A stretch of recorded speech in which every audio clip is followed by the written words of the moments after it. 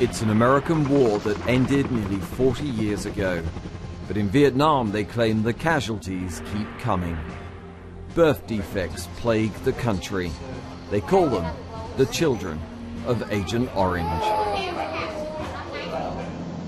America sprayed the defoliant chemical over vast areas to create hunger, destroy crops, and the jungle their communist enemy used for cover. An old war that's now drawing new recruits in SW-10. We have a big project in Da Nang in central Vietnam, which has got the highest incidence of congenital deformity in the world, and that's thought to be as a result of Agent Orange used during the Vietnam War. It's Niall Kirkpatrick's last NHS operation at Chelsea and Westminster before joining 9 other London plastic surgeons on an unpaid mission to Vietnam. They land at Da Nang Airport, where America once loaded Agent Orange onto aircraft. Scientists found soil contamination here 350 times above safety levels. He can't speak properly, he can't eat properly, and he can't see. In the early 70s, America's own agriculture department reported that dioxin used in Agent Orange produced a significant potential to increase birth defects. But by then, they'd been spraying it across Vietnam for years.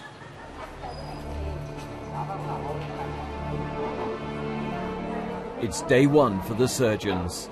Word is out. Stories abound about what the doctors from London achieved last year.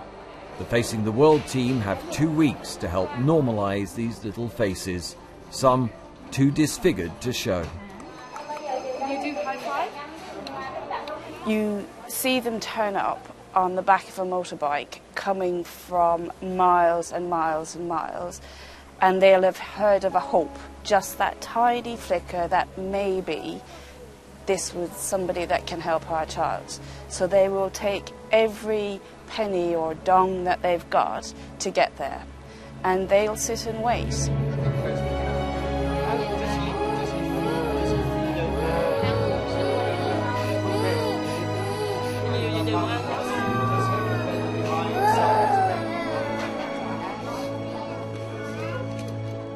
We've met little children on the doorstep of the A&E department. They got there, they heard we were there and waited. It's heartbreaking, but also then the system kind of starts to work.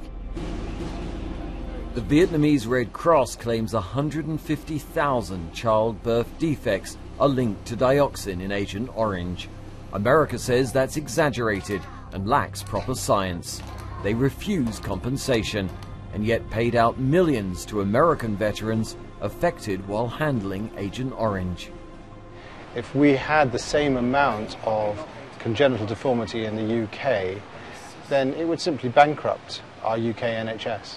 Vietnam is going to struggle with this problem for a number of years because the dioxin is genotoxic, and therefore once it enters the population's gene pool, then it's passed on through the generations, and it takes a long time before that stops. Amid the bustle, Trang was treated last year and returns for a checkup. So tell me, have you had any problems at all with the nose or the eye or the face or eating? It's been an amazing transformation.